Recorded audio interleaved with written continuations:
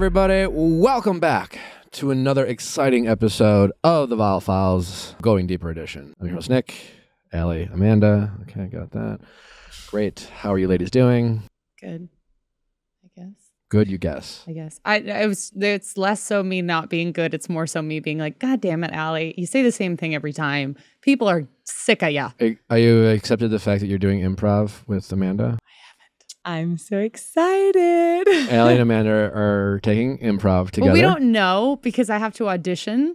Oh, that's true. Which Amanda told me yesterday, and I literally said, I have to audition for prison? Well, it's funny, though, because I was like, it's the easiest thing in the world just to make sure you're not, like, super unself-aware and crazy. And then Nick was like, well, I failed that the first time. Yeah.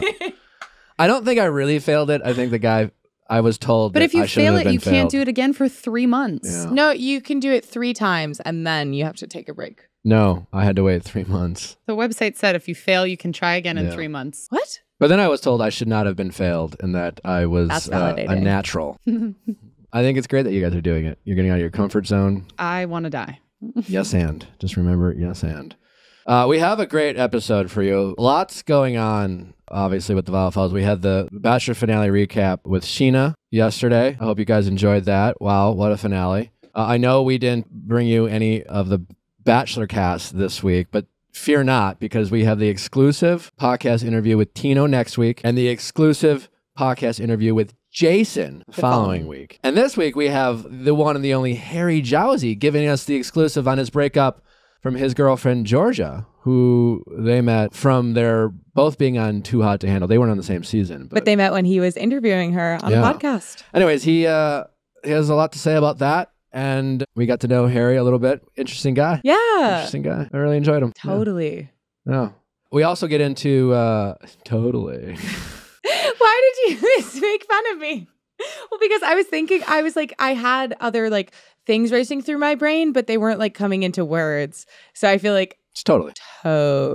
She at least gave you a response. I was just like, yeah, I feel like for some reason, Allie and I are in this weird stupor right now where we're just like, yeah, I think improv groundlings will be good for you guys. I'm excited. Yeah. It'll, we can also, you know that thing, you're complaining, you always say the same thing. This will give you some more material. Would have been a lot cheaper for you to just buy me a thesaurus, but glad we're doing this. Got to invest in your people. Got to invest in your people. So yeah, we got Harry. We also get into the whole Adam Levine of it all.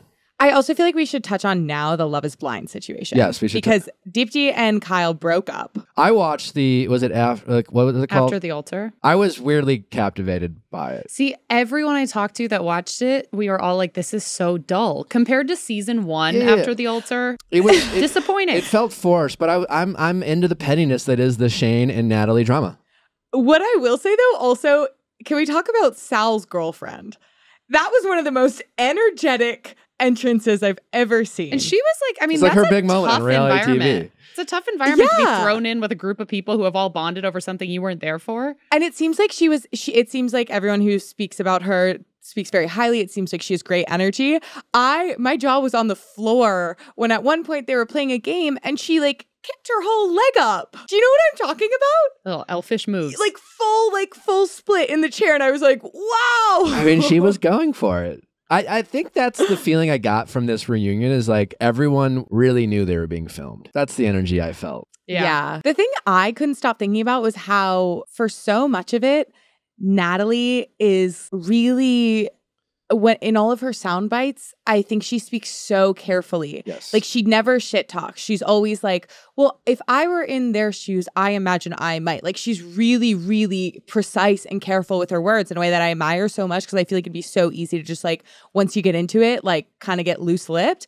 And she is so like, yeah. But I think to her detriment, and I don't think it's 100% sincere. Here's what I don't get about the Shane and Natalie of it all. Shane, clearly, we've had him on the podcast. He is a open book, interesting guy to his own admission, a bit messy, a bit reactive. Has 8 shots of espresso a day. Yeah. And some of those qualities are things that he probably should work on because it can affect relationships and things like that. But, you know, we always talk about how like relationships take 2 people, you know, to work. And when they don't work, it usually takes 2 people as well. But the way Natalie talks is as if it's all something Shane did. And the only thing I don't get, it's just like, to me, like, I think, and I said this on Instagram, my biggest takeaway of that whole drama was these two couldn't be more incompatible and wrong for one another. That's the challenge of like, anytime it doesn't work with people, I feel like we want to villainize one person and have one winner and one person, Well, and also so the it's contestants someone's want to do that. Fault. I Yeah. think, It's that's all the thing. on one or the other. And I'm like, well, maybe they just literally brought out the worst in each other. Sure. But like Natalie seems to want to vilify Shane. Yeah. And it's just like, here's what doesn't add up with Natalie. And you said it. It's just like, how is someone who comes across so refined, so polished, and so well-spoken, why does she keep going back and keep entertaining a relationship with someone she describes as all these other things? It doesn't add up. Because I think that was Shane's main thing on the show, was just he felt like there was this perception of like people not humanizing her and kind of just viewing her as this like beacon of like just very virtuous. And I think she is virtuous in a lot of ways, but I think he felt like he was the only one who was like viewed as like messy or emotional or just like human and capable of making mistakes, where it felt like nobody would believe that Natalie did, because she does have so many like qualities that result in her being very like elegant and very emotionally intelligent in a lot of senses. Yeah, but that's what I'm saying. After watching this, it kind of comes across as a bit of a front, because it's like it doesn't add up. If you're so in touch with your emotions and you're so emotionally mature, why do you keep going back to this clearly toxic and incompatible relationship with Shane? Like, it can't all be Shane's fault as to why you guys keep trying to make... Like, it's a takes two to tango situation. Yeah, it's like you don't get to just act the innocent. And these text messages, these flirty DMs, I don't know. Shayna, she's engaged to someone else. Like, Greek man. I just like, you're kind of making a big accusation for something you're not really giving a lot of details on. You're not showing any, like, why didn't she just show us the DMs? Well, she said he unsent them. There was no screenshots before that. Right. Yeah, I don't know. I think it's all very convenient. I do think that's kind of an interesting question, though, of like, is there ever a situation when it's appropriate to unsend Instagram messages for the purpose like of your partner not seeing them? Or like, is it always shady when you unsend Instagram messages? Like, is there any scenario in which that's like not a shady thing Unless to do? there's like a typo. I've sent one before where there's like an awkward typo. If I'm like sliding into someone's DMs, I'm like, that's not a good first impression. Maybe you changed your mind. This girl who claims to have had an affair with Adam Levine, I reached out to her via DM, invited her on the podcast. I was like, I want to hear her story. And after further reflecting on the whole story, I was like, I'm going to go ahead and unsend this because I don't know if I want her on the podcast. Like, you want to platform her? Yeah, I'm not so sure. So I unsent it. You know, maybe she screenshotted it. I don't know. Maybe like you're next. It was a professional DM. Like, it was like, hey, you know, I heard. You're like, I'm not pregnant, but I'm gonna name my kid Sumner. Yeah. But in a relationship, do you ever think it's acceptable? Sure. I don't know. There's situations for everything. I thought Natalie was going to come on this podcast. We talked on the phone about it a while back. I haven't heard from her. I wasn't sure if it was the right situation. I wanted her to feel comfortable, but it sounds like she didn't want to come on, or I haven't heard from her. But I'd still love to have her on. But it doesn't add up. I have some questions for her. It's just like how, you know, like you keep saying all these things about Shane, and but you're part of this. It just doesn't make sense. Yeah, like for me, it feels like there's a few missing like logical steps that I would love insight on. Yeah, and you're making a big accusation by saying that Shayna and Shane are in this secret relationship all while she's engaged with someone else. Like, she's moved on. I don't know. It doesn't add up to me. And then the Deep D and Kyle. Oh. It felt forced. When they were talking about defining the relationship, they both seemed like they didn't want to mess with it. They didn't want to take the next step. They both looked like they wanted the other person to explain why they shouldn't do it. Right. That's like how like a game of chicken. Yeah. Well, and I even felt like after the episodes came out, and certain news outlets too were like, they're together. And I was like, but... And then like I was reading into these articles, and people are like, well, and they were just quoting after the altar. And then they were like, and Deep D posted, a slideshow of photos from behind the scenes of filming. And I'm like, well, that doesn't confirm a relationship. And then suddenly it's coming out that Kyle's been with a new person since like the summer. And so that's the hard part when you film this stuff so far, like when you film it and then you don't air it for so long. And I understand that they were trying to hype up season 3 and they kind of waited. But I'm like, we have 2 couples that are now divorced. Kyle and Deep D aren't even together anymore. It just was kind of a flop. That made me she just sad. Met on Netflix. Yeah. when seeing Nick and Danielle talking and Danielle being like, it's nice because when you're married to someone, you can say, we're going to plan this trip for a year down the line. And you know who you're going with. Watching that made me so upset. I'm the most sad about Nick and Danielle breaking up. I really liked them together. And I think you see so much insight into a couple when you see them host together. Like, I think that's when you really get to see kind of them like... She pulled off that wig like it was her day she job. Went balls to the wall with that costume. Oh, she loves a good so much costume. respect. She loves a good costume. So much respect. Yeah. And it was, it's just like knowing what happens. And I think with Ayanna and Jarrett, it was a little bit more, I think you could see the very real things that were keeping them apart. But like, also seeing those like intimate couple moments of them giggling about him pooping while she's in the shower, you're just like, damn. That was your damn? Because that's a high level of intimacy. That's sure a is. really high, like that makes Might be too high. Let's move on to Harry. I was going to add something. No one needs to hear it. Let's go. All right. Well, that's our thoughts on the Love is Blind of it all. I'm excited for season 3. We'll have to figure out how we intertwine it into the show. I don't know. But we will be discussing it, I'm sure. I hear it's a fucking mess. Dallas. I hear it's a mess. Everything's bigger in Texas. All right. Well, again, we got some big episodes lined up for you guys coming up. I hope you guys really enjoy this one. We enjoyed talking with Harry, a delightful person. Send in those questions at asknickacademy.com. Please pre-order my book. Out October 4th. Please pre-order. I can't talk, but turns out I can write. I think, it's all about relationships and dating. If you are listening to the show because of Harry, we do 3 shows a week. We have an Ask Nick on Monday where people call in and ask for share their stories, and we give them some advice, and we have these sex and office hours. But this book, if you're out there dating in the world or you're in relationships and you have any questions or any struggles or you feel confused or powerless, I wrote a book basically all about my mistakes and share stories from people who call on the show, my stories, and talk about things like hookup culture and fuckboys and situationships and players and defining relationships and getting over people and knowing when whether to stay or go in relationships. And I'm grateful that the people who have read it have given it some glowing reviews. So it would mean a world to me. Just go to viallfiles.com. You can buy the book from Amazon or indie bookstores. You can buy the audio. You can buy signed copies if they're still available. And you can still register, I think, for your Self-Love Day, which is FaceTiming with me, and a $100 gift card to treat yourself on whatever it is you want. So viallfiles.com to pre-order the book.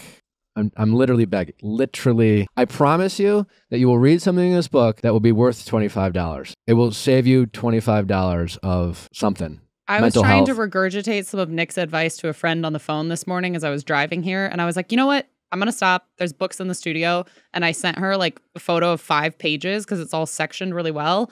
And her literal response says, woof, Nick, right to the gut.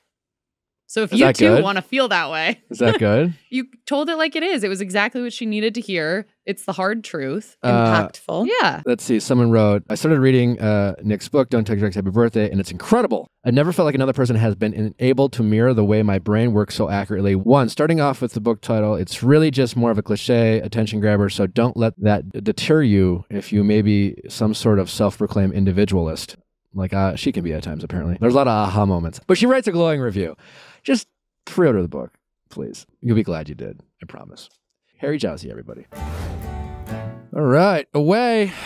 Ooh, what more can I say about away? I'm about to pack for New York, and I'm in good shape because I have an away suitcase. I got a bum outlet on the plane, and I was about to be incredibly upset because I was going to do work on my phone, and then I was like, bum outlet, yeah. And then Away has you can have a battery pack charger conveniently locked into the suitcase, so I was able to use my phone for the entire 6-hour flight from Boston to LA because Away had me covered. It's amazing what you can put in their Away suitcases. They're 360 spinner wheels, guaranteed the smoothest roll ever. Ellie puts her dog on it. And she balances like a champ. Yeah. We roll through that airport like it's our day job. We do get a lot of looks, but I think it's a good thing. If you're looking for new luggage, you have to get away. You have to.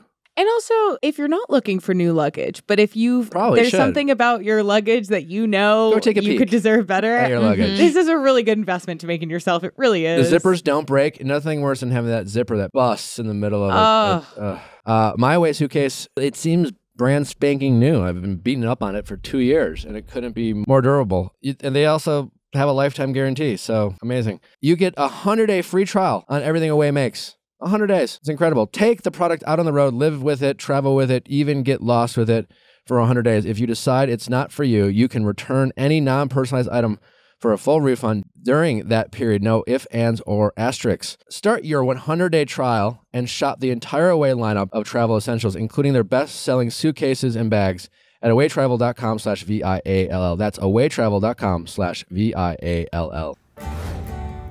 Harry. Hi. How's it going?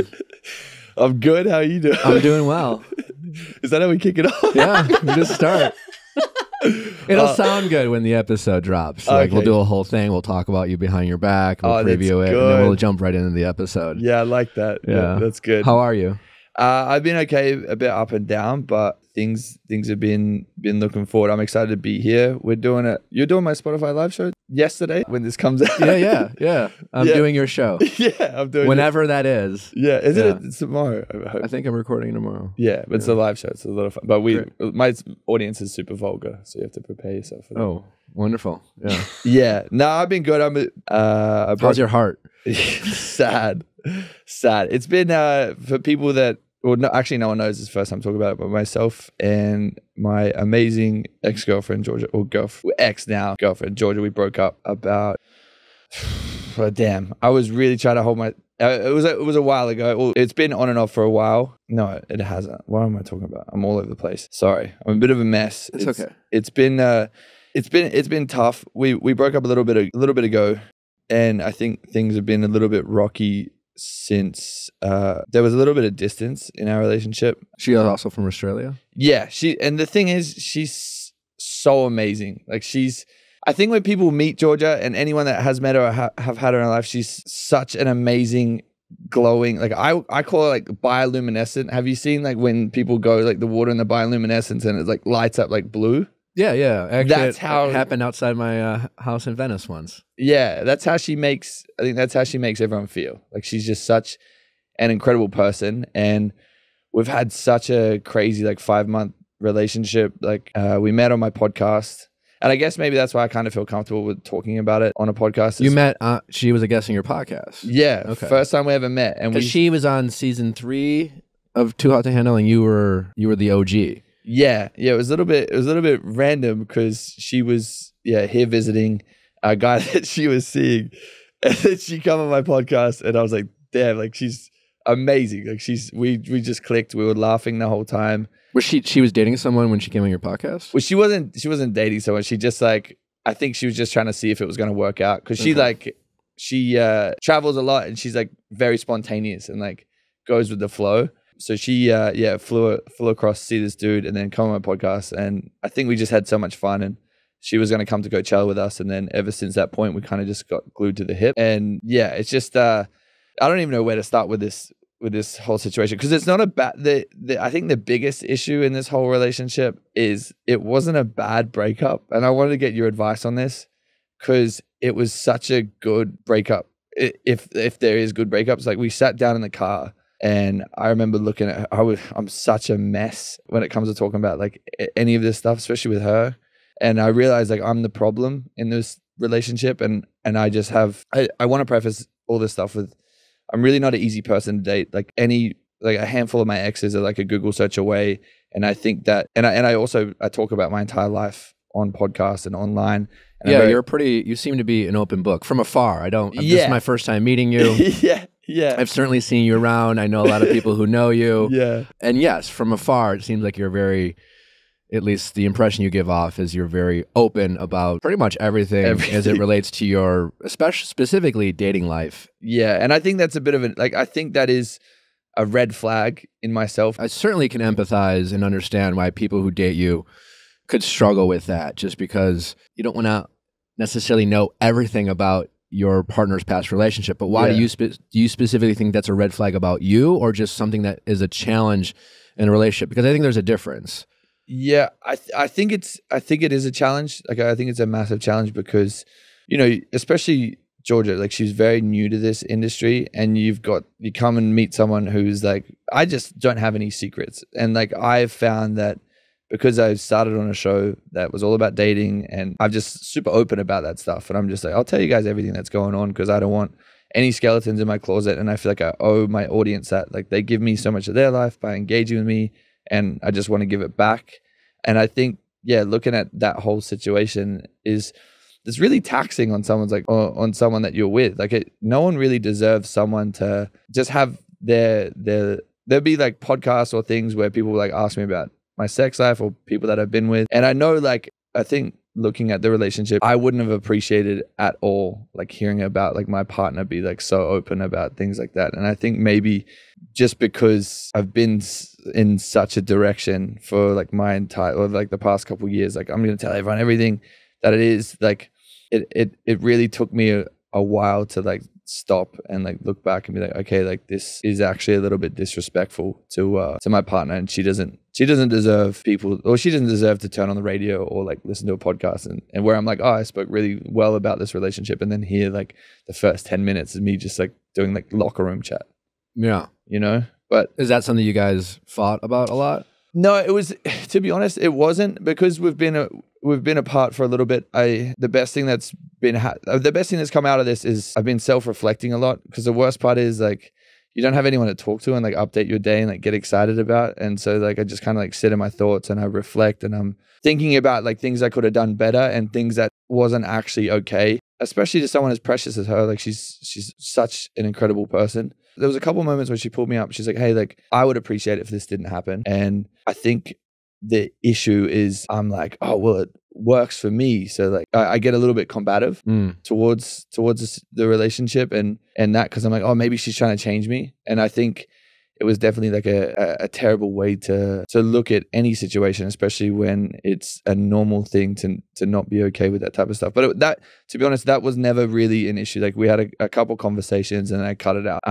It really come down to the biggest issue was I just couldn't figure out how to prioritize Georgia. And I think that was where things started like really like ripping apart, because I'm learning to, I have a lot on my plate, and I think everyone does, and it's no excuse, but I've been studying to become an actor for a while now, and it takes up so much of my time, and especially my spare time, because I'm reading books. I want to pay the respect that acting deserves and be good at it. And as well as like my job with like hosting and podcasts, like I'm very sporadic and all over the place, and my schedules it isn't the easiest to deal with. And it probably sounds like it's an excuse, but for me, in my head, especially in the relationship, when I spend like my evening and morning with Georgia, like I'm giving her my spare time, and I'm giving her like, for me, it felt like effort. But then her, it felt like leftovers. Exactly. But now I look back and I'm like, oh, I wasn't putting in like it doesn't, for me, it feels like I'm giving her what I can, but for her, it looks like, oh, you actually don't care and you just want to like me to come over and sleep. Yeah. Like, do you feel like this is something that other girlfriends would have the same frustrations about? Because I often feel like if not that any of us want this to happen, but if we lined up all our exes, they would generally have all the same complaints about us. Yeah. Right? It's a terrible idea. Bad visual. Yeah. Yeah. You know, they would all be like, do they do that, right? Yeah. Like, yes. Oh Yes, my God. I hate that. Yeah. Oh my God, they're the worst. Do you feel like that's something that you struggle with? Because it sounds like to me, like, which I think a lot of people have, is that, I mean, it's really just a conversation about setting up expectations and respecting boundaries with each other. A lot of couples don't do that early in relationships. Yeah. They might have some basic ones like, hey, don't fuck other people if we're in a monogamous relationship. But like, other than that, like, they don't really have a lot of upfront conversations about like, you know, I'd really appreciate if you do X, Y, or Z and vice versa. Yeah. And then you guys decide if you're okay with the expectations that your partner has and the boundaries that they want to set. And it seems like you struggle with that because obviously it seems like you're a pretty free spirit. You seem like a hyper extrovert. I don't know if I'm getting any of this right. Yeah, a little bit. Yeah. And that can be obviously very charismatic. You seem like people I know who know you all say like nice things about you and just like you're a joy to be around. But my guess is on a one-on-one situation, trying to like get your attention and trying to like connect with you, I wonder if that could be a struggle with the people you date.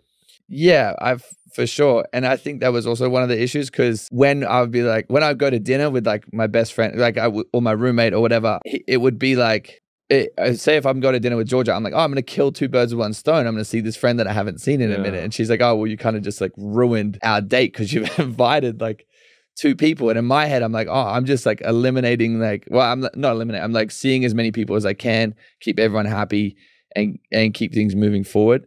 And I think that was, to be honest, like the biggest issue in the relationship, especially because, it really isn't fair on anyone, especially someone who's being so patient, especially patient with me. Like it was really tough on her. And I think that's why I decided to break things off. I sat down, we had one argument over something stupid I did.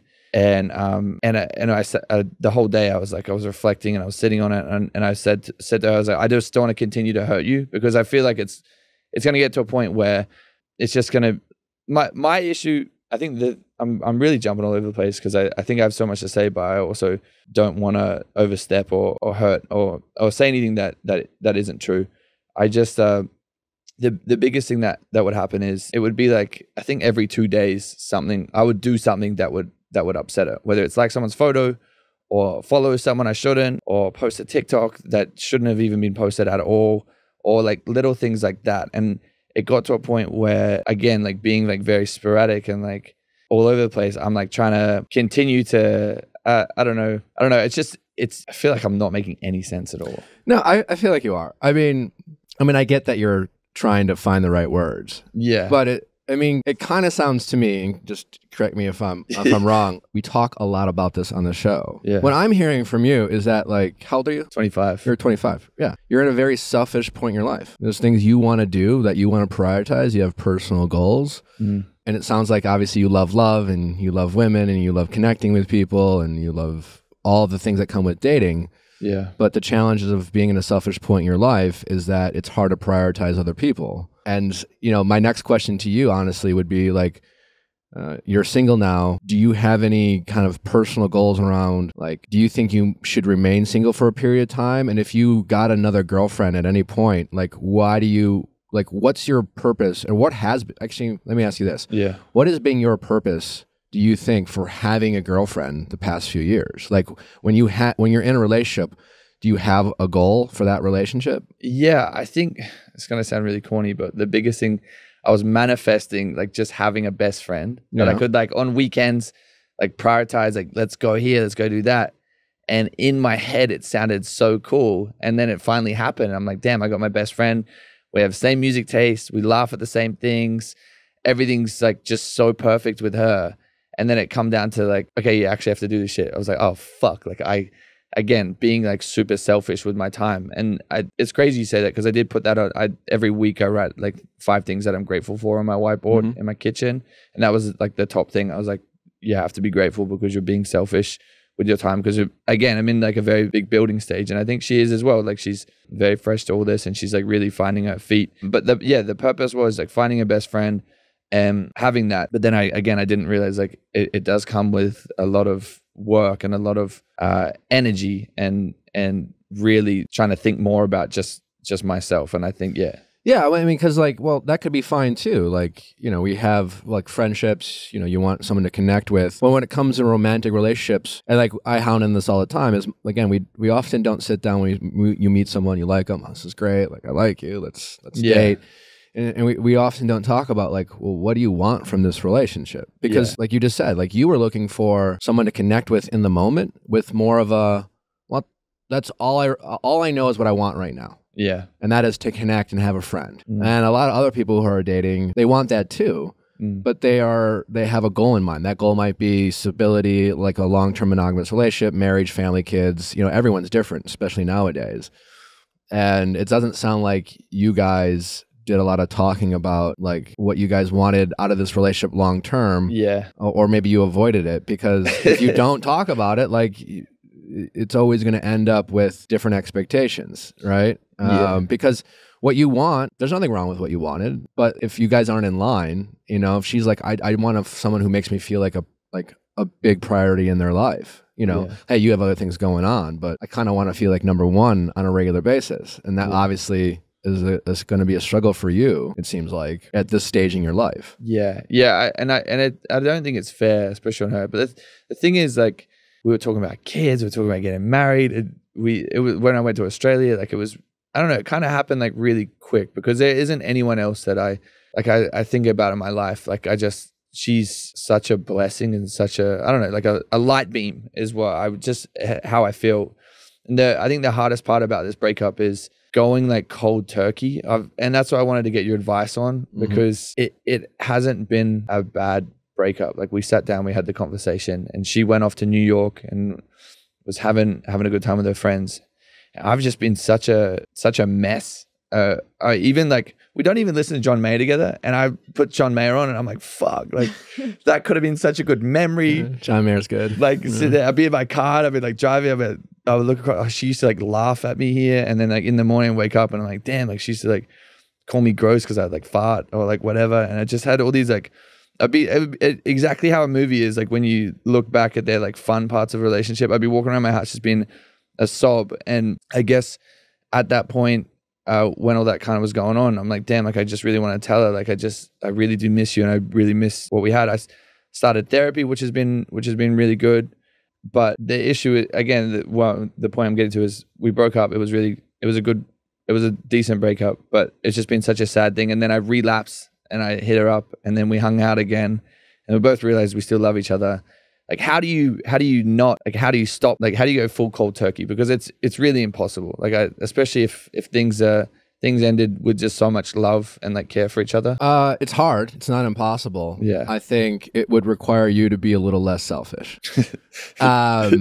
Because I don't doubt that you care about her and you love her, but it sounds like, and I'm just trying to pick up on the things that you said, is that in a relationship, you couldn't meet each other's needs. Yeah. Right? And I'm sure she didn't meet your needs all the time. Your needs were, I want the freedom to kind of have friends come and go. I want, like, that was your need. It didn't match with her need. Her need sounded like, I want a little bit more privacy. I want a little bit more alone time. I want to connect a little bit more.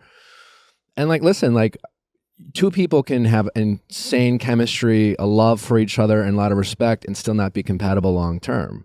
Right. And I think that's a bummer, and it's sad. You get heartbroken. But I think if you truly think that right now, at least, especially right now, that at the end of the day, despite your love for her or for each other, it would be incredibly selfish for you or either of you to keep reaching out to each other. And a lot of people have done that. I mean, we've all done that, right? Yeah. That's how you go into these like breakups that turn into like, yeah, like we've been broken up like for a year, but like we hang out every day and we have sex and like but we're broken up, and then it turns into like this weird fucked up situationship, and that's usually because it requires obviously two people who are probably both being a little selfish, because you give into that that weakness. I talk about it a lot in my book too, but like think about when you break up, right? And your situation is a little different, but even if you were someone who you're like, oh, fuck, I can do better than this person. Not better, but like, I want out of this relationship, whatever. And maybe you've been in a relationship for a long time. And you're just thinking, I'm going to get on the dating apps and like, I'm going to meet some new people and it's going to be a lot of fun. Well, like, and then you get out there and start dating. You're welcome to like 2022 and dating. And you're just like, fuck, it's just like fuck boys. And everyone's non-committal. And like, so like, wait, women are fuck boys now? Like, what is going on? And it's just like, people are, you start negotiating with yourself about what you used to miss, right? And then you romanticize about the good stuff. You conveniently forget the bad stuff. Yeah. And then you reach out, and it's usually because you're bored or lonely. And I think it requires some like self-discipline and a little bit of selflessness of the person that you say you love and respect. Because if you love and respect them, then you wouldn't reach out, because you know that at the end of the day, all it's going to do is create, first you'll have the initial hit of like dopamine, of excitement, and you'll embrace, only to realize that, you can't get back together because you can't give her what she wants, or vice versa. Yeah. And then it's just like this cycle of hurting each other, even though you don't mean to hurt each other. And it just goes on and on and on. So I think if you truly had a mutual breakup where you're both happy, I think the best thing, my advice to do would be to respect that and respect her, and actually not reach out even when you really want to. Damn. And not even at like 3 a.m. No, that's the worst.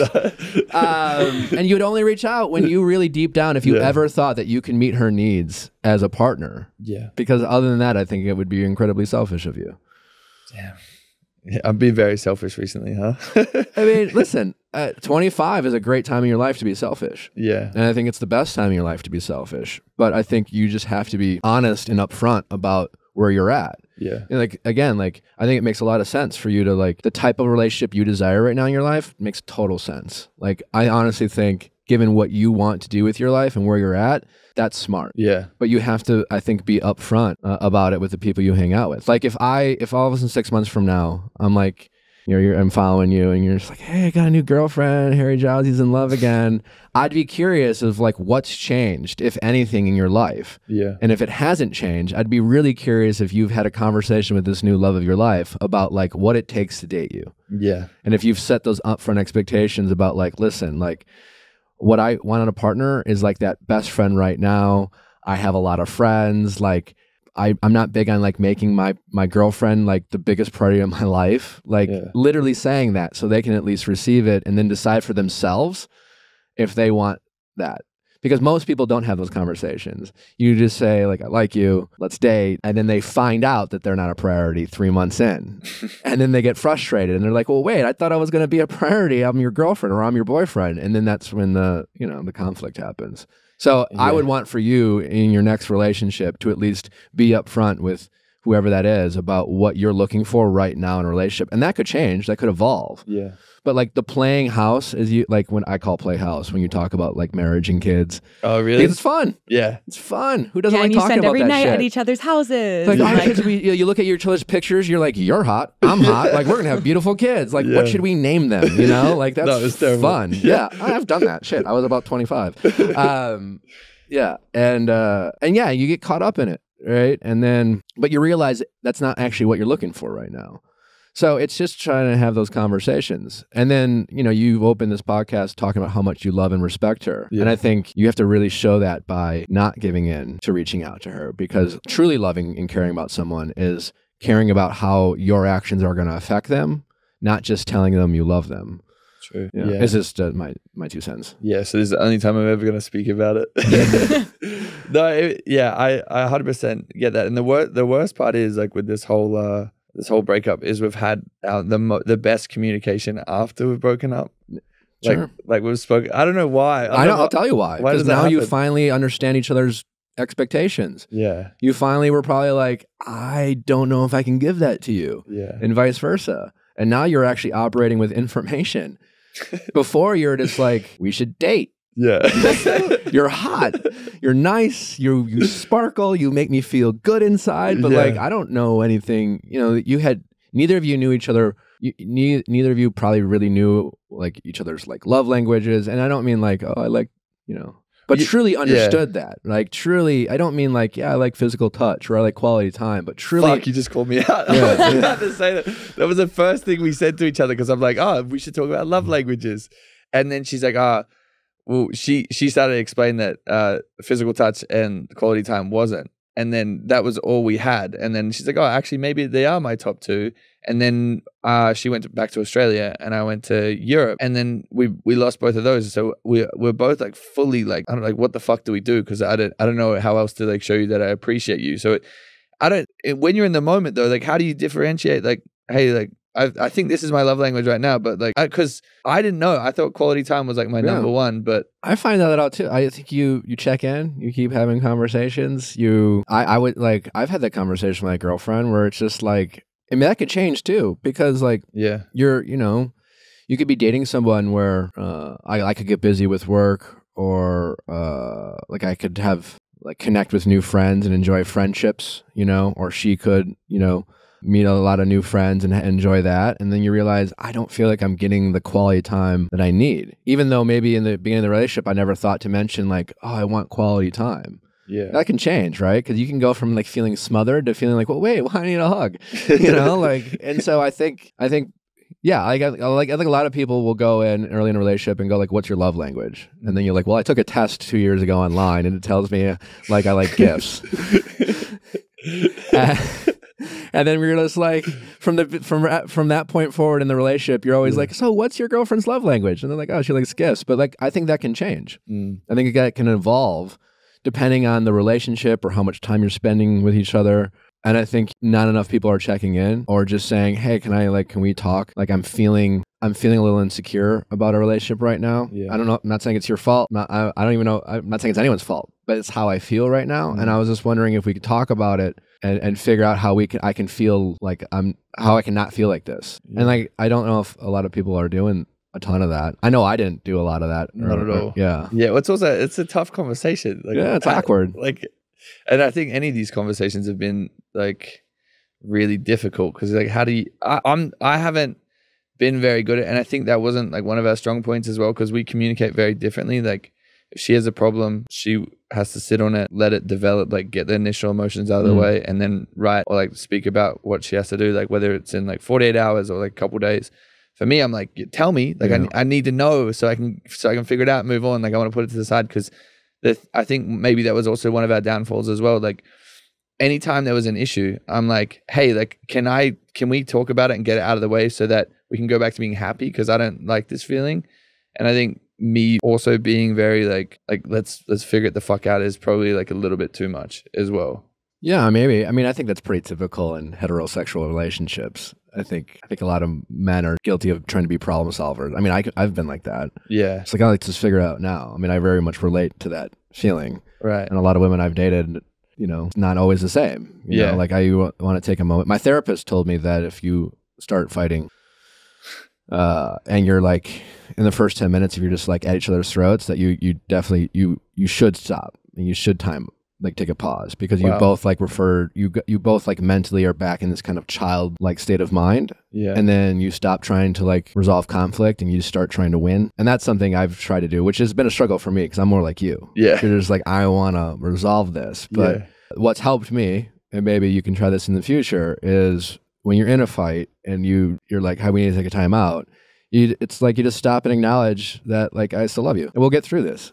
I'm really mad at you right now. I'm sorry. Or you're mad at me, but like, and I really, but like, I do love you. Yeah. And we'll get through it. And just know that, just know that it's a priority for me to solve this problem with you. Damn, this is so good. This is great advice. Can't wait to never use it the next 4 years.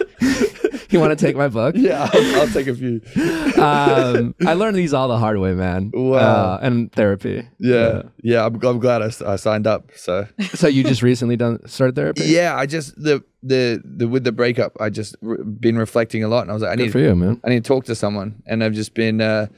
One thing I never would do was like I'd never like let my emotions come out. I'd just be like, cool, like I have to put this like brave front on for like social media, whatever else. And then I'm kind of, with this recent breakup, I'm like, why am I making myself do that? Why don't I just cry, figure it out, and like talk to people and talk to my friends and let them know that I'm actually not okay. I'm really glad you're getting therapy. I mean, just in general. Yeah. Because I also like, I'm also glad for Georgia. Yeah. Because I feel like the read I have on you is that like someone like you're describing, you kind of bottle this up. And I bet the person you feel the most comfortable talking about your feelings is whoever your girlfriend is, or the person you feel most emotionally connected to. And like you said, unfortunately, you're not with Georgia now.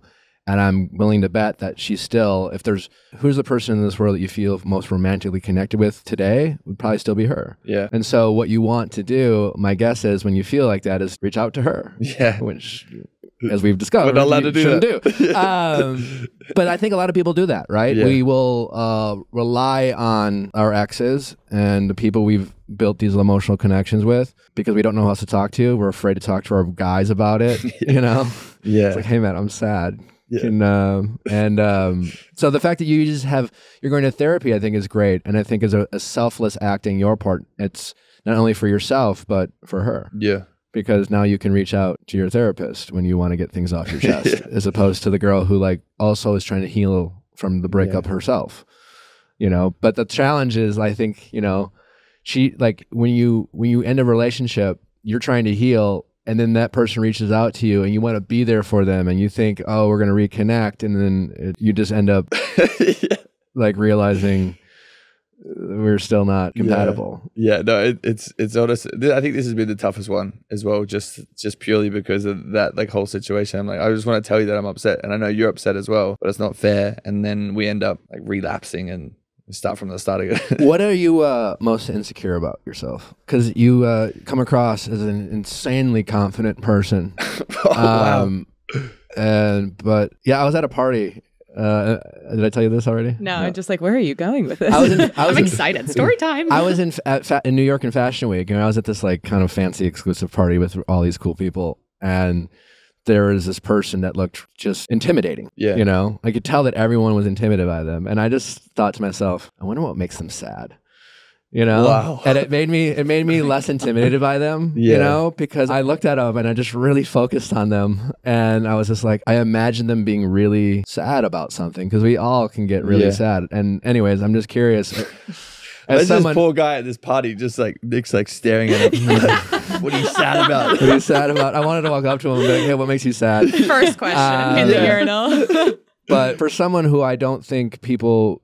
You seem like an incredibly happy person. Yeah. And I'm willing to bet people love, like, I'm the opposite of you in that sense. Like, people like me, but also like when someone throws a party, no one's ever like, let's make sure Nick's there. Never. In the history of parties. Like, Nick can come. I like Nick. But like, I bet when people throw parties, you're on the top of that list, because you bring a certain level of energy to parties, and you bring a certain level of excitement. Yeah, because you're always like, am I right about that? I guess so. But what makes you sad? Yeah, because I don't think people ever wonder if you're sad. Yeah, I probably play into that a lot as well, like on social media, because I'm always like, oh, if you're sad, just think about happy things, or just stop wasting time being sad. I always like do dumb stuff like that, which is terrible advice. Never take my advice. But I think that the thing that really makes me the saddest is just thinking about Georgia being with someone else. And I think I know it's very like relative to right now. Another thing that really makes me sad is losing my mom, like very deep, but like just not having her as like a best friend, and just not having her like around. Like, she's the most important person in my life. I think that makes me really sad. What worries you about yourself?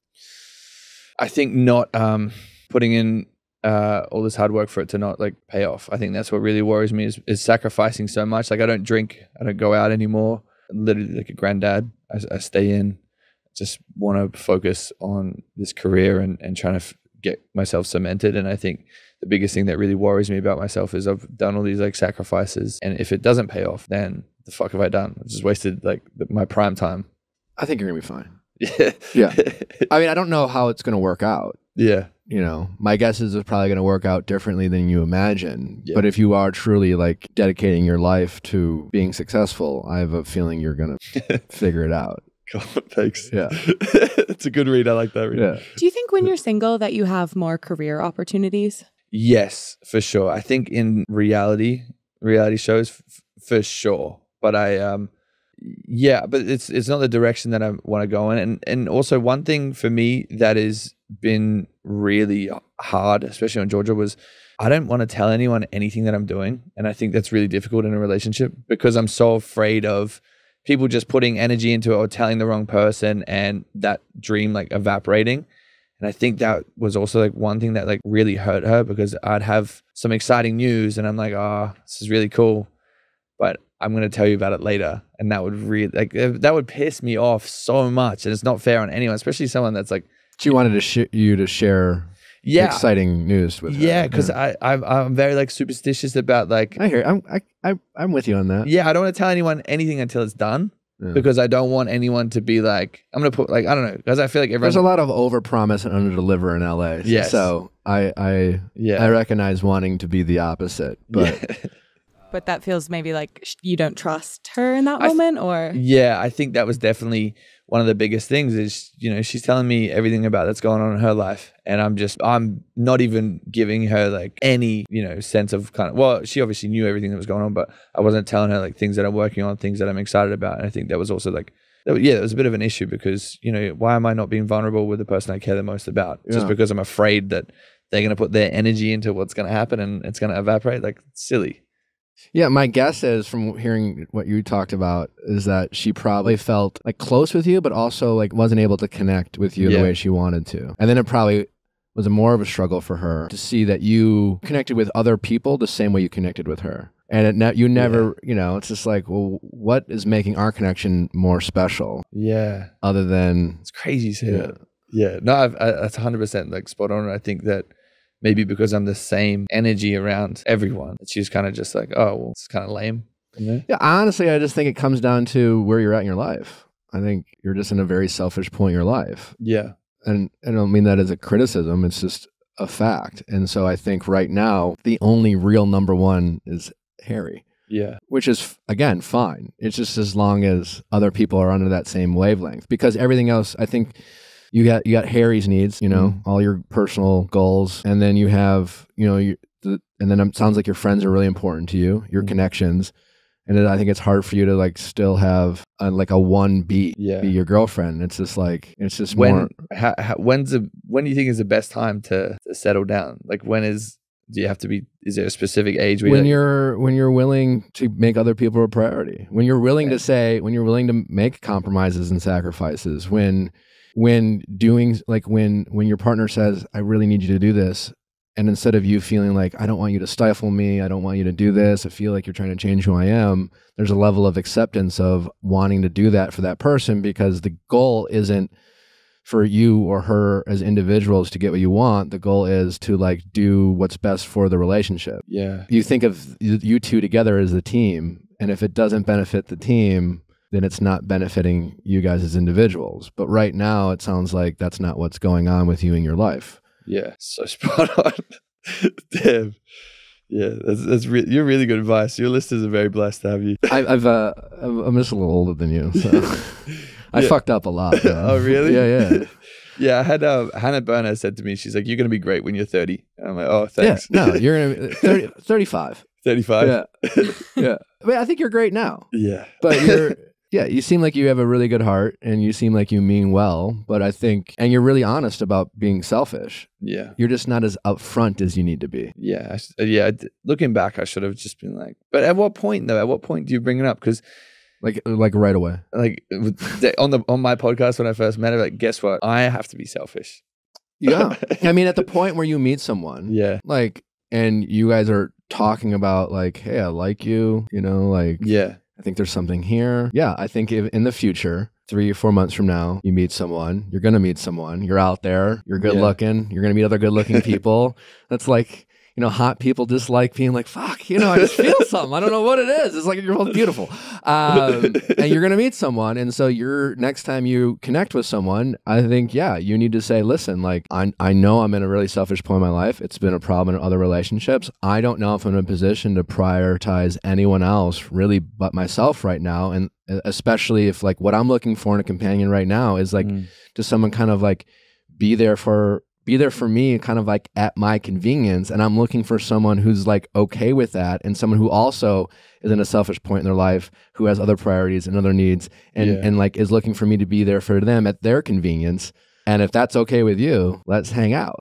Damn. Okay. That's what I'd want for you. That's my hope for you in the future. Next girl you meet is to actually have a conversation that sounds something like that. When I turn 30, when I start dating again, I also made a rule. I'm like, cool, like after this, I'm not gonna date anyone until I turn 20. I'm not big on like till you turn 30, but it sounds like you purposely being single right now would be like to your benefit. Yeah, it sounds like it aligns with your other life goals. Yeah, from what I'm hearing. Yeah, for sure. Yeah.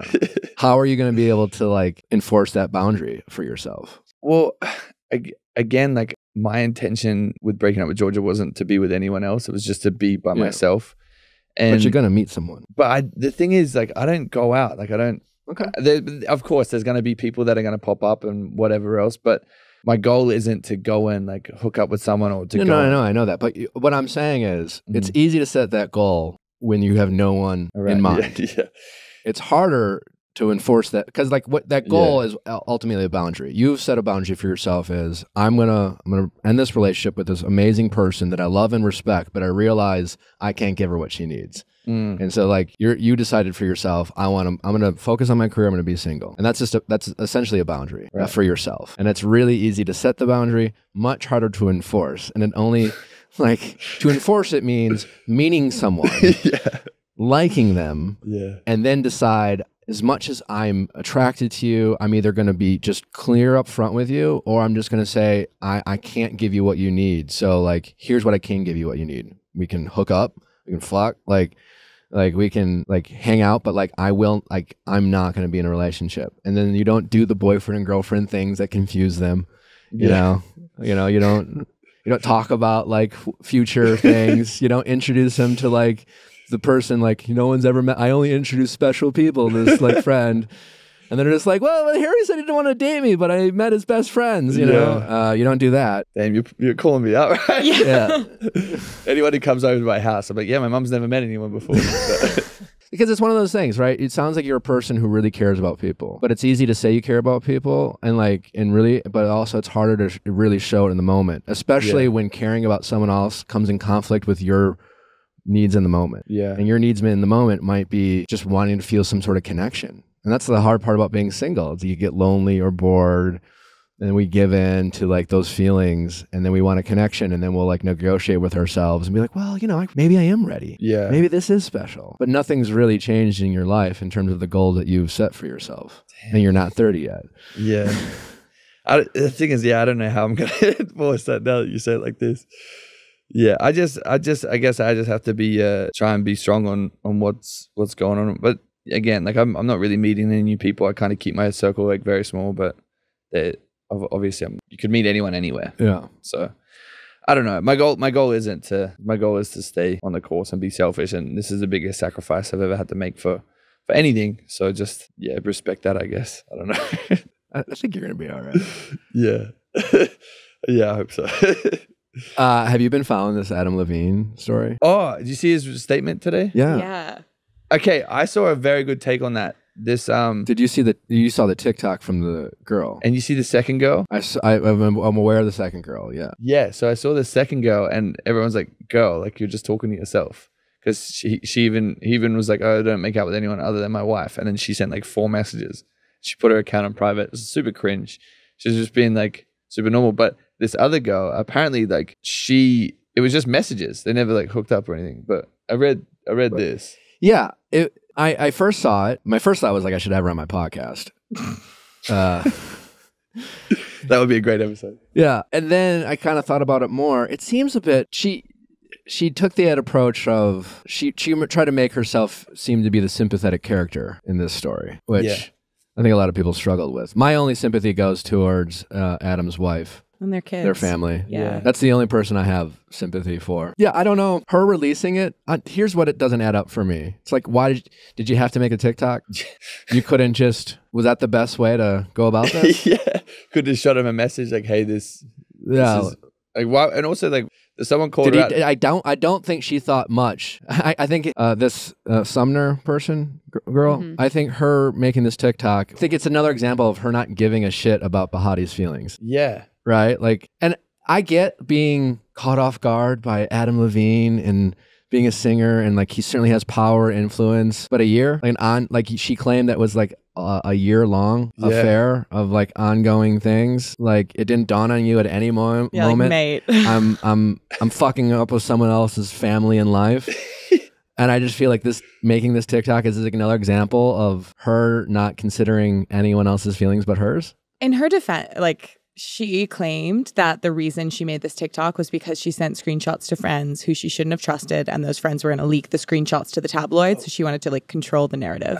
But why was she even sending screenshots? Yeah. Yeah. Like she was screenshotting everything of even him. Like it was like 6 minutes ago, he sent a message of like, I'm going to name my kid after you. Yeah, but then which was weird, but the message was a bit like, I thought it was awkward and interesting that like she wanted everyone to know on the TikTok that it was a Victoria's Secret supermodel that the man she was having an affair with. Yeah, I thought that was weird. You know what I'm saying? It was like you could tell I want people to know it's a big deal that the guy who I had an affair with was also married to a Victoria's Secret supermodel. So she's like, just saying. Like, I don't know if that makes me hot, but like yeah, I'm not saying that I'm hotter than a Victoria's Secret model. Like you do the math. It's just like but 1 + 1 = 2.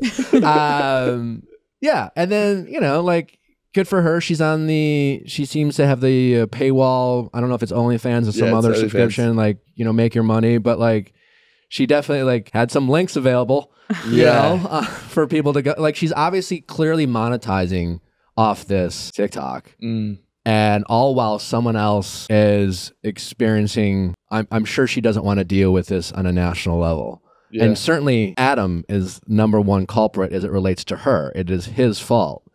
But I'm saying as it relates to like her making the TikTok, my issue is her not giving a shit about Adam's wife's feelings. And I don't know how you can convince me. What do you think the appropriate response would have been though for her to message like, "Hey, I've been talking to your husband," or I mean, probably not fuck a married guy or, Well, or I don't DM. think they fucked. yeah, I saw a sorry. conspiracy theory that said He that literally is saying like Okay, he just apologies. messaged her. Or do what she was doing with a married person. yeah. You know, it seems like they met up. No, Well, because in the DMs, there was a DM from Adam saying you're much hotter in person. But maybe Maybe that it was is like a similar event. FaceTime. I don't know. I just have a big problem with people like this whole like new phenomenon on TikTok where people are just like Exposing people. exposing Yeah. things and monetizing it and clearly getting clout from it, and then all acting like they are completely Yeah, like if you tell the truth, you have no role, like there's no obligation of discernment and deciding like when it's appropriate to share what truths with Yeah, who. There's and- just like, well, I told the truth, and so how it's these fine. truths not only Adam, I'm not like all worried, I'm not really worried about Adam Levine's like in this moment, but like it's not just Adam Levine that this is affecting a lot of people. And then I have a problem with her making some cash off of it. Totally. I'm curious because I feel like you were sort of alluding to this when you were talking about how you don't want to share anything until it's finalized. Like it seems like everything is kind of a liability. Like anything you put in writing, any interactions you have is like a potential thing that could get you in trouble or people could twist later. And so do you think there's anything lost by living really cautiously and not doing anything that could ever possibly down the line manifest in any kind of way? Like, do you think moving through the world with that really guarded approach, do you think there's a cost to that? Or do you think it's just the way you have to be when you have a platform? Yeah, it sucks. Like, cause you're always like worried about shit. Like you're always guarded, and it'd be good to just like be like not give a fuck and like run around and not really care. And there's a bunch of people like that, but I think that I don't know. You're in a world. There's a lot of jealousy, and a lot of people kind of want what you have. And I'm sure this girl saw their relationship, and she wasn't. It wasn't just some normal married man. Like this is one of the biggest people, like stars in the world, right? Yeah. So she probably saw that as like a way that she's gonna boost herself. But yeah, I think that there's a bunch of ways that you can look at it. But I think it sucks to be guarded, but it's the only way you can be because there's so much jealousy. So yeah, it's tough. You gotta be smart and safe. I struggle with that too. Like even with the Adam thing, my big thought was like, how he's just sloppy and stupid. You know, like I'm not saying be smarter, but like I was like, ew, Adam, gross. But also, like, what the fuck are you doing, man? Like, he's just out there just throwing DMs out there to like from his like verified account. It's like the Olivia Wilde video when the video that she recorded for Shia LaBeouf. I'm like, that's a phone call. You don't. Did you do follow anything the Don't with Worry, receipts. darling drama? I saw some of it, but I didn't know that she did a video. Yeah, but this is even worse than that. I'm just saying, be smarter. The situation with that was that so Shia was originally attached to this project, eventually was recast with Harry Styles. At first it had been, this is just like a scheduling conflict, happens in Hollywood all the time. Then Olivia Wilde did an interview where she alludes to kind of firing Shia because of her creative process and wanting to protect people on set because he's known for having a very intensive way of approaching acting. Shia then comes forward and is like, we both know that you didn't fire me, like I walked away, like, and then he releases the receipts, and one of them is a video of her talking to him, like and begging him to come back. Well, yeah, it depends on how you look at it. Some people are like, this is clearly her begging him. Some people are like, this is the kind of schmoozing you have to do as a director. Like a lot of directing is kind of like kissing creative egos. Yeah, I get that, but she didn't fire him at that point, for sure, for sure. Wow, yeah, wow, I didn't know that happened. Yeah, that's crazy. Yeah, it wasn't like the smartest thing Olivia did. Yeah. But I guess the whole point of this conversation is like, you know, you asked Harry about like, hey, do you ever think you're risking anything? Well, we're not defending Adam at all for whatever he did DMing, but we're now living in this world. I just ran this TikTok. We'll probably like these. I think I sent it, but it was like these girls who like when you DM the guys from The Bachelor, and then they did a TikTok of like partying with the guys from this current season.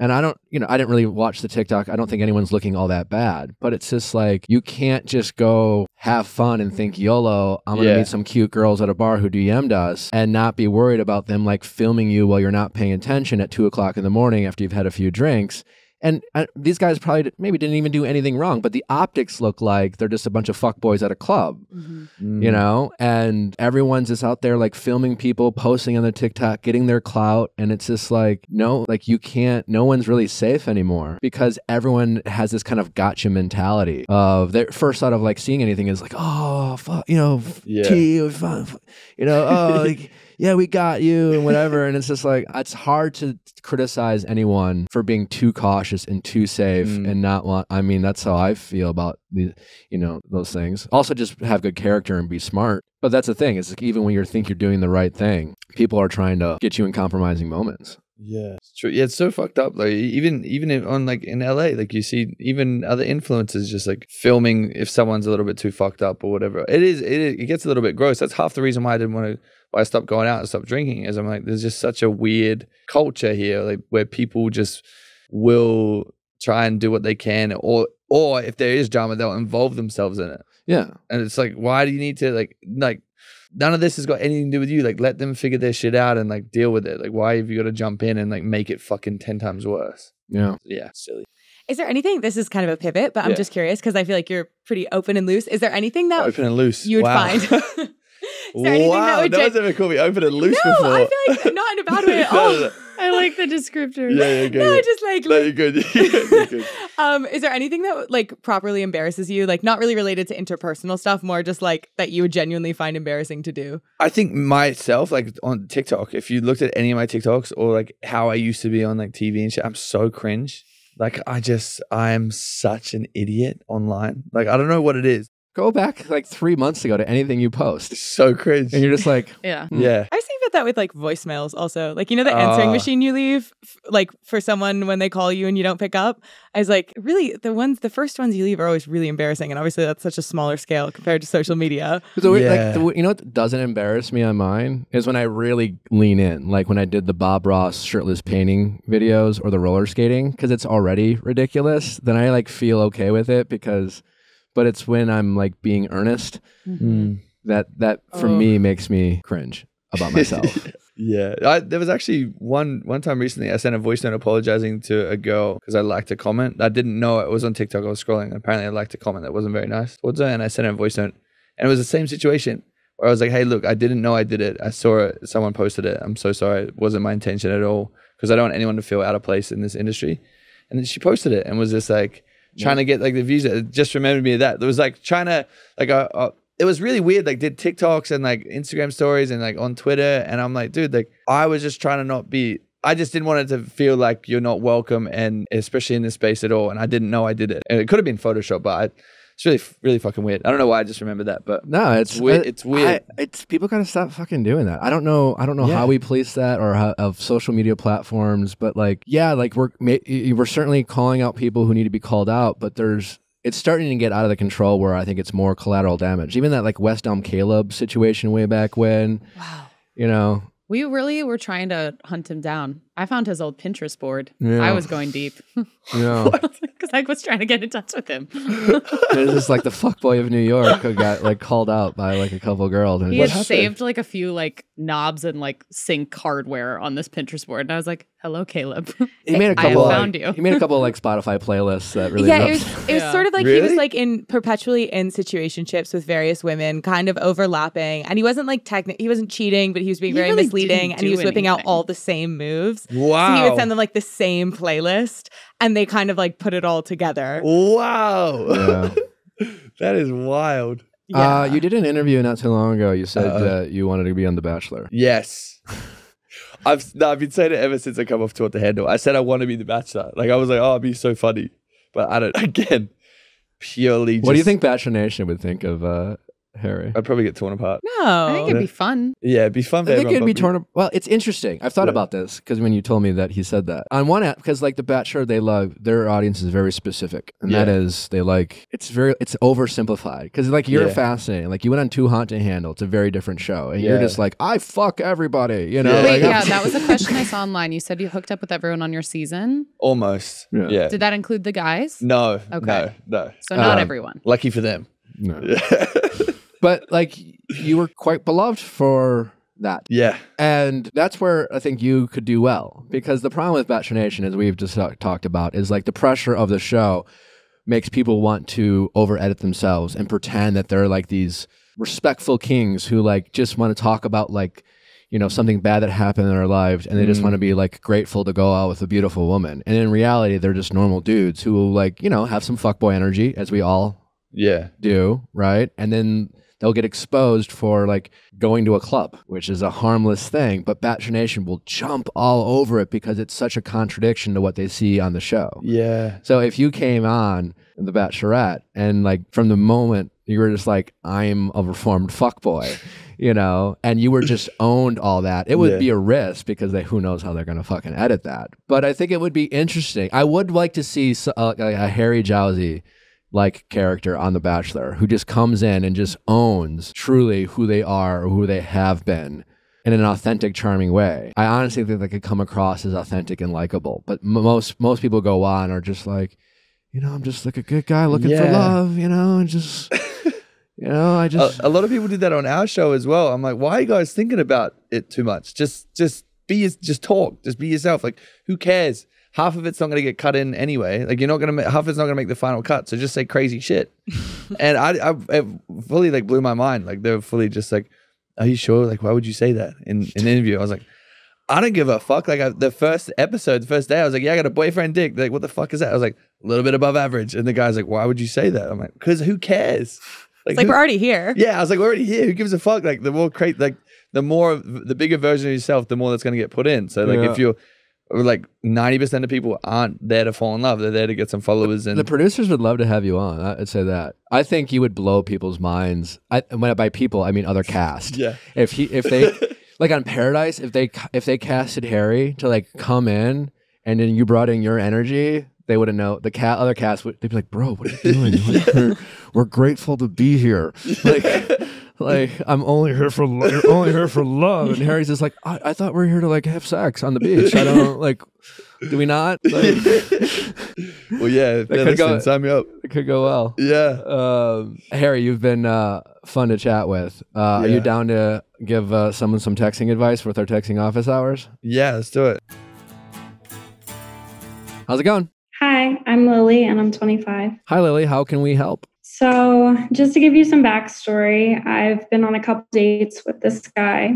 Okay. We had originally met a couple months ago for a date, and I just wasn't ready to date. I'm really busy with school and work, so I kind of didn't blow him off, but just said I wasn't ready to go on a second date. Flash forward to now, I reached back out because I recently relocated to the area that he lives. And I was just like, hey, if you want to go get drinks, like that would be fun. I'm in the area now. So we've been on about 3 dates in the past couple weeks. And the last date was a bit awkward. It usually isn't awkward, but I showed up to the last date and I walked in. He was sitting at the bar with my ex's best friend. Your ex's best friend. Okay. Your new date was sitting at the bar with your ex's best friend. And you like walked into like them having a convo? Yep. Okay. What was your first reaction? Yeah. My anxiety was through the roof. I was like, oh no, they made the connection already. They know that I know both of them. But no, I just walked up, I said hi, and me and my date sat at another table, and that was that. He was just saying, hey, that was like my friend from college. I was just talking to him, and I was like, oh yeah, like I actually know him. But I had actually met the friend before I met my ex. So I just kind of gave the backstory of that relationship without saying, oh, I actually dated one of his best friends. So we kind of like put that conversation to rest, and we went throughout the date. I definitely was thrown off in the beginning, but like kind of recovered and just kept moving forward. And at the end of the date, it lasted about 3 hours. Wow. And we said goodbye. He gave me a hug and just we walked in separate directions. I live in a city where I probably shouldn't be walking home at night alone. And I think he's aware of that. But I did. No kiss goodbye, no text when I got Had you home. kissed before on other dates? Yeah. Okay. Mm-hmm. Yeah. So that's where I'm at. So didn't offer to walk you home, didn't check in that you got home safe. And when did this date happen? This happened last Thursday. Okay. And you haven't heard from him at all? Mm-mm. And you want to figure out a type of text to send him to get an update? I don't know if I should even reach out. I mean, I want to. He's not a texter. I definitely have made the first moves, organizing the dates, asking him to go out. The text that I sent you guys was setting up the last date. Basically, he was saying he was going out of town. And I said, hey, like, let's get together before you go out of town. So I definitely make the first move most of the time, if not all the time. Damn, he's pretty dry. How did the date go before the end of the awkward hug and the walk home by yourself? Like how it, and before, in the beginning, like how did you think the date went? I mean, it's 3 hours is a hell of a long time. That's a crazy date. Yeah. Yeah. Like, yeah. I mean, I thought it went fine. We had hung out like that long before. It definitely felt a little off though. All right. Like, so something felt off. Yeah. So, but my question, do you know, like, if I walked into your situation and you recognize that it gave you anxiety, I would give anyone anxiety, right? Mm-hmm. How much, and you, like, you mentioned that you recovered, but like, the truth is, you don't really know how you came across to him. You might have come across kind of anxious, kind of not totally there, a little bit aloof, possible. I mean, that if I were you, that's how I would have come across. Is I'd be like, "Where's your head at?" kind of thing. Because my head probably would have been like, "What the fuck you guys talk about?" You know, like. Now, how did things end with your last ex? Are you worried that he was talking shit? Yeah, things didn't end great. Okay. So that friend I know does not like me. Okay. So I'm worried that there was maybe a text exchange during the date, or I don't know. Why do you think they don't like you? Why didn't it end great? For reasons that I probably shouldn't say on the podcast, just unfortunate reasons. He ended up breaking up with me, so I don't feel any obligation to like not go out and date, even though we live in the same area. But I know that for sure that the friend does not like me. Okay. Now, whatever it is that you don't want to share, like, is that something, like, if he shared that with the new guy, how do you think he would receive it? I mean, I think any outsider would be able to, like, see that it wasn't my fault. Sure. But then again, like, I know how girls, like, talk to their girlfriends to kind of downplay the situation and make their friend look better. I don't know how guys go ahead and talk about those situations. They could be like that too. Yeah.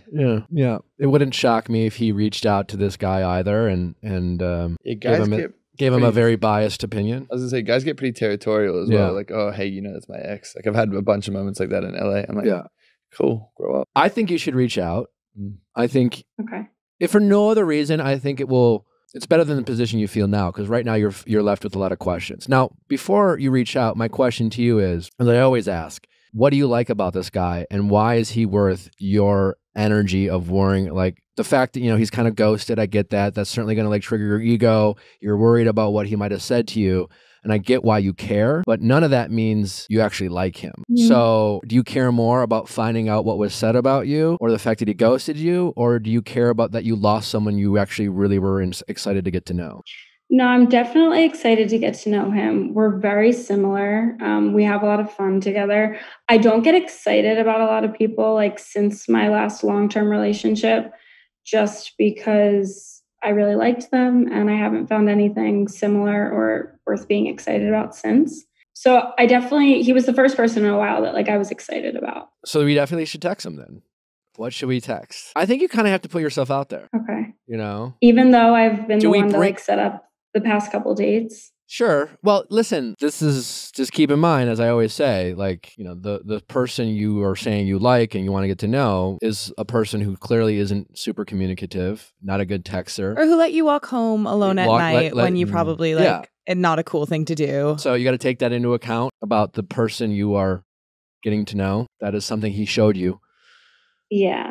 That's the one red flag that I'm like, do I even reach out? I would just reach out and see if he's willing to hang out with you again. And then when you hang out, if he's down, just say, hey, can I just talk? Can I just bring something up? It kind of like, I've been in my head about it. Something that gave me anxiety. When you ran into so-and-so, like, I'm just going to be honest with you, like, blah, blah, blah. They dated my ex. We didn't really end very well. And I guess I've been really like self-conscious about like anything he might have said to you. And just be vulnerable and see if he's listens and see if he's like empathetic and see if he's like, or see if he's critical or judgmental. Because to be honest with you, this is a great like first test in a relationship to see how he might handle you guys not being on the same page. And if he handles it poorly, then that would make me feel better about not investing more in this guy. And if he handles it well, where it's just like, yeah, it was kind of weird. I heard this story, but like I see your side, and and he might hear your side and still like, he might say, okay, well, I still really like you, so let's keep getting to know each other, but like, I'm going to process what you just told me, So like, there's a difference between like processing and listening and just like being a dick, like that dick of like, well, why would you do that? Or like, you'll be able to tell if he's taking the guy's side. Yeah, if he's like being compassionate and empathetic. Yeah. If he's asking you a lot of like investigating questions, then he's taking the guy's side. If he's just like more like, oh, I really understand. That's weird. Breakups are tough. Like, my ex-girlfriend hates me. I didn't feel like I did anything wrong. I would reach out. Okay, I will. And then you also can, if you hang out again, maybe you can also ask him about like expectations about like who's reaching out to who. Yeah. How does that get brought up though? Like, I've been putting in all the effort, put in more effort, or. Yeah. I mean, what do you think, Harry? Yeah, I think it's just I feel like if you're going to talk about everything that's going on, you may as well get it out on that date, like when you guys see each other. So I would bring it up like at the end of it, be like, look, also one last thing is that I'm trying to gauge like if you're actually interested in me at all. Like his texts are pretty dry, like he's not very good at that stuff. But you could make a joke, be like, I'm down to chase you because like you really like to be chased. Yeah, you text like an HR department.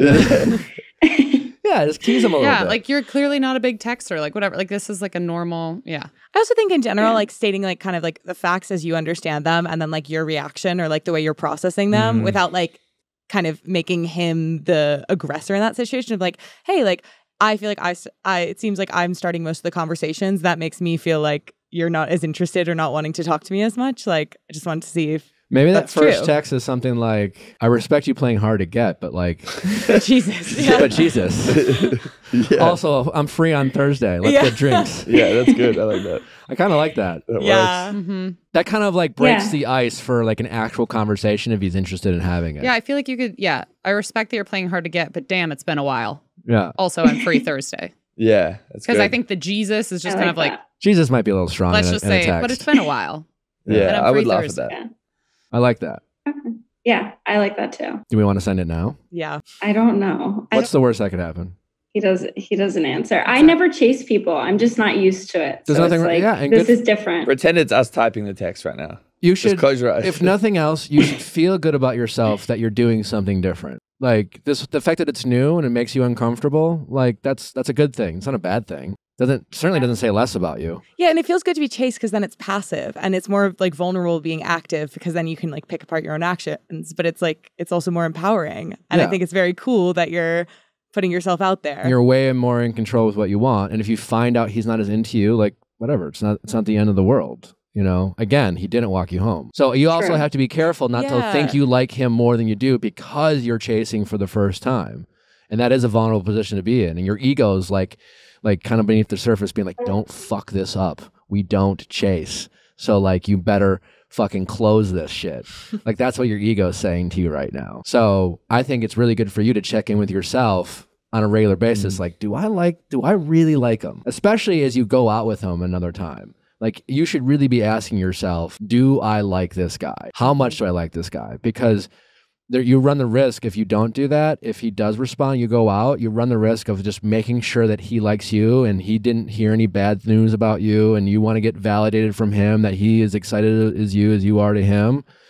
And then you won't do any like checking in, or you won't get to know him at all. You won't ask any questions that make you feel like you really learned more about him, and whether like not walking you home was like a moment of weakness or actual character flaw. Sure. Okay. I'll send it. What are we saying? All right. Because if I don't do it now, I probably won't do All it. right. I respect you playing hard to get. I respect you're playing hard to get. But it's been a while. Okay. Or you could say, but damn. I don't know if I like it's been a while. Been a while. Well, we can't go with Jesus. I know we yeah, can't say I know. Jesus. There's no bad ideas in brainstorming though. So We might go with that, but let's think of other ideas. But yeah, I respect you playing hard to get, but damn, I miss you. Too much. I'm thinking of like a joke with something that's like really hard. But this is like okay, this is not brainstorming. No bad ideas in brains. Like I respect you playing hard to get, but like this is fucking cement, my guy, or something. You know what I mean? Man. Like something like really hard, like a joke. You'd be like, but damn, I'm getting I get hungry. It. I get the joke. But damn, I'm getting hungry. Dinner on Thursday, whatever. Yeah, I like that.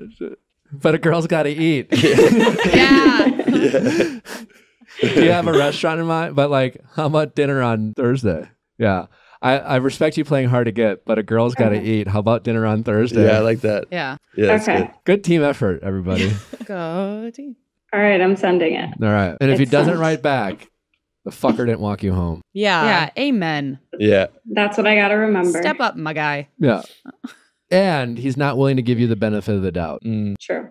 Okay. And your person's Well, going to thank make you feel wanted from Yeah. the beginning. Like your person is going to Yeah. make you feel like they are interested in you and that they want to be seeing you. And keep chasing. Go after what you want. Oh my God. Like, do we just, you tell me, Harry. But like, you also, because you're, but like, maybe you won't, because you're Harry.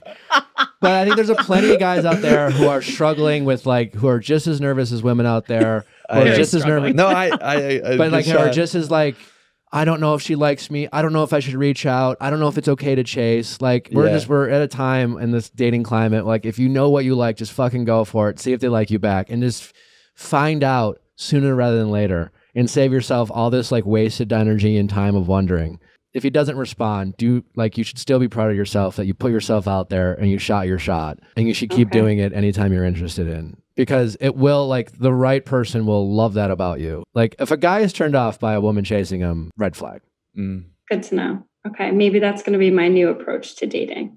Yeah, it's a huge red Yeah. flag. If you emasculate a man by saying you like him, trust me, not Or worth by your having time. like feelings, autonomy, actions, wants, and they're like, no. Like, no. I'm supposed to chase you. No, red flag. Yeah. So all you're doing is like saving yourself time by going after what you want. And I feel like it's so easy to have this narrative, or like I have this in my brain all the time of like, oh, but like if you're like really stunning and perfect, then like everyone will want to chase you.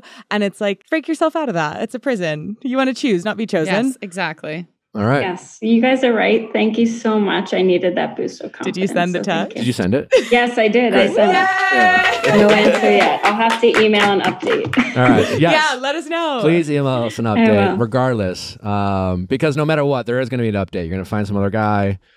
Anyway, well, congratulations on going for after what you want. Let us know. And remember, he didn't walk you home. Thank you. All right.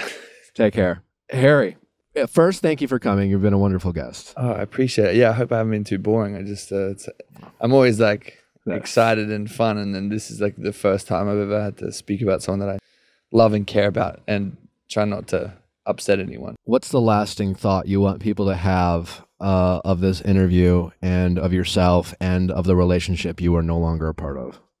I think that the biggest thing is I wouldn't want anyone to go and send her hate or to send any sort of judgment her way. I'm okay to deal with it, but I know that she doesn't deserve any nasty comments or anything like that, because it was my fault, it was my decision, and I just wanted to wrap things up so I didn't continue to hurt her. And I think lasting thoughts as well as, I know I've done a podcast. I'm doing a podcast on it. Well, we are doing it right now, but I'm very open about my life, and I know that people that don't know me too well are probably going to be like, oh, why is this guy talking about it? But I just want people to understand that I'm very open about everything that goes on with my audience. So please don't judge me for that. I feel like you were you could tell you wanted to be respectful, and Yeah, I feel like you did her a solid. I hope so. I hope so, because she's a little golden goose. She's on it. She's really special. If you guys ever have We just called her a goose, so I don't know if she's gonna be thrilled about that. But. golden goose. No, if you guys ever have the pleasure of meeting her, she just she lights up every room. She's really special, and hopefully one day I can stop being selfish and we can figure it out. And when I'm 35, and we can settle down. But see, you saying that she's gonna listen to it. You're gonna tease her. fuck. Yeah, it's not very nice. Don't do that shit. Okay. Hopefully never. Okay. No, Can you do me a favor? Can you take one of my books and read it and let me know what you think? I will. I really want to know what you think. Thank you. Any lasting thoughts for me? Have you got any lasting thoughts for me?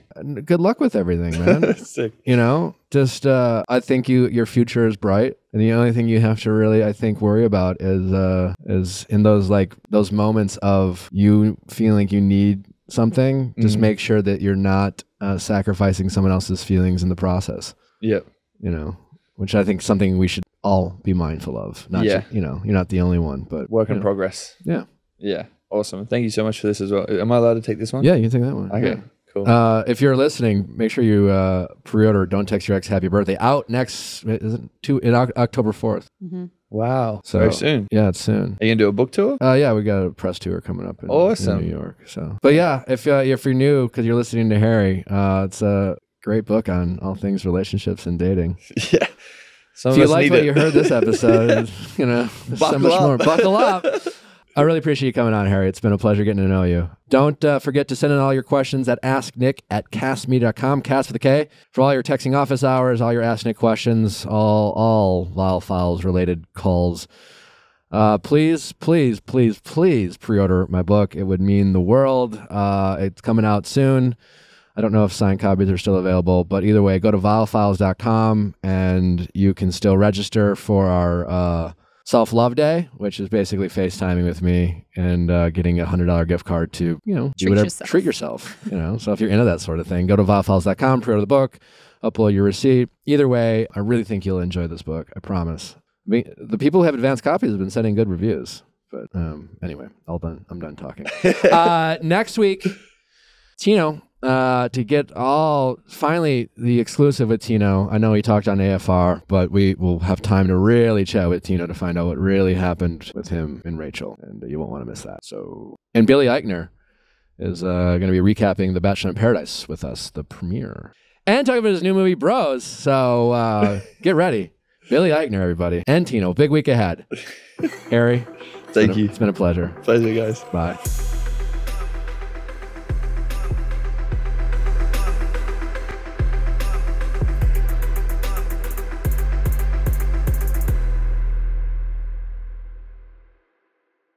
Hey guys, thanks for watching, but before you go, make sure you like, subscribe, and ring that bell so you don't miss any future videos like our Mondays Ask Nick for your favorite relationship stories and advice, and our Tuesday Bachelor Recaps. See you next time.